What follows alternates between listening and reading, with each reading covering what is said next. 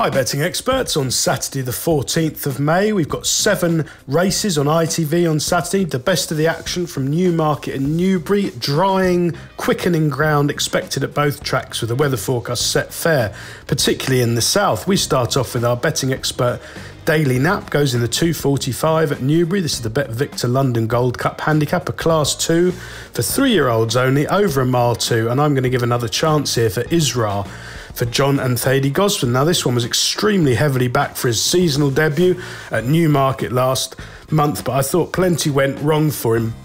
He didn't break particularly well, raced a bit freely and didn't quite get home in the final 100 yards, but he shaped pretty well.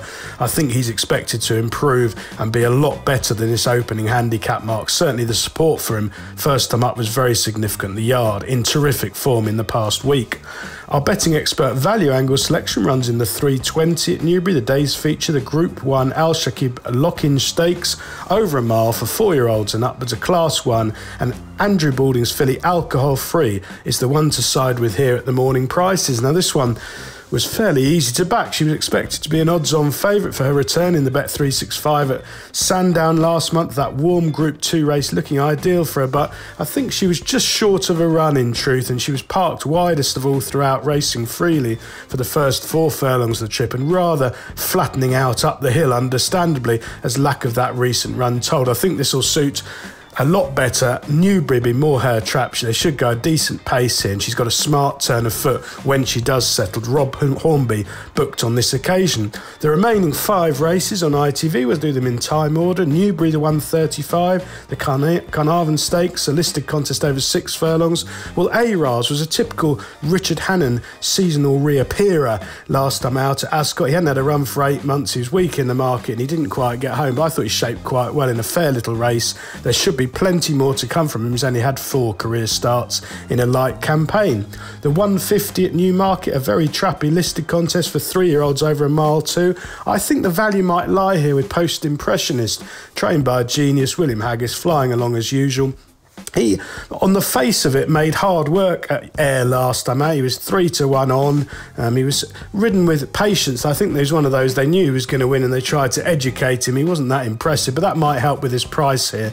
He's stepping up in class, and the key, 1 mile 2 will definitely suit. He'll stay middle distances this summer for sure.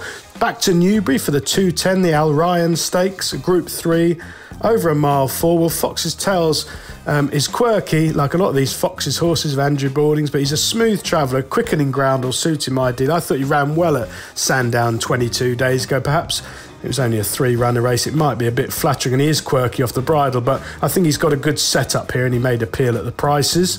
The 225 at Newmarket, a handicap over 6 furlongs. Well, Auditor I've got down as a sprinter to follow this summer, and he ran a screamer when second first time out.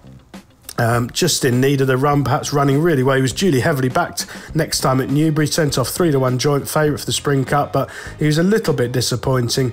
Perhaps given a negative ride, I think they'll be more positive on this occasion. He should go well. And finally, back to Newmarket for the 3 o'clock, another handicap here. Well, Shine So Bright did betting expert followers a real turn when winning at Newmarket last time out. Has gone up a few pounds, but the talented claimer Harry Davies is back in the saddle. He is brilliant value for his £7 claim. That's not going to last long, and Shine So Bright can follow up. Best of luck with all 7 ITV races on Saturday, betting experts.